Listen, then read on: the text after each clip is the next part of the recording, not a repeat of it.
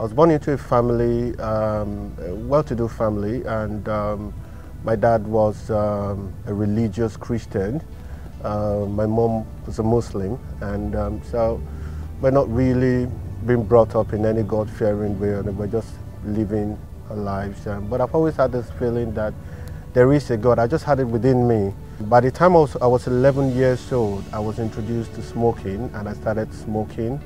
And from there, I graduated from smoking, testing smoking, one stick to one pack, to packs. And by the time I was getting to my final years in secondary school, I was already addicted to smoking. I was smoking almost every time, in school, everywhere. And not too long, of course, I got introduced to womanizing, started spending time with girls, introduced to sex and all that. And by the time I got to the university, it was already magnified by then. I joined the cult.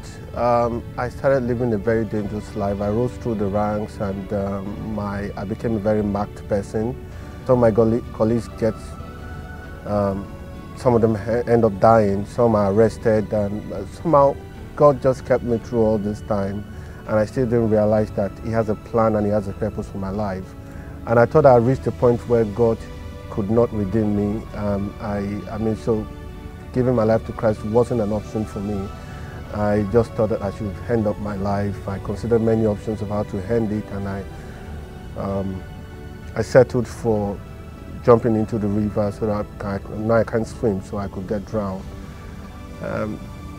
But as God will have it, a couple of days before I could make that move, on the day I had prepared to do it, a gentleman, which is a neighbor, came to talk to me about Christ and share the word of God with me. And this time, I don't know what happened, but I felt God speaking directly to me. I started crying, and I left. I didn't give my life to Christ then, but I left and went to my room, and I started crying some more, and God was speaking directly to me right now and telling me that, well, He can still redeem me. I still have a chance. It doesn't matter how far I have gone, what I have done, but God be so good. I cried, and then He asked me to just go to a church. I remember I ran from my room, and I just ran. There wasn't service in the church. I just ran there, knelt at the altar, and started crying to Him for help.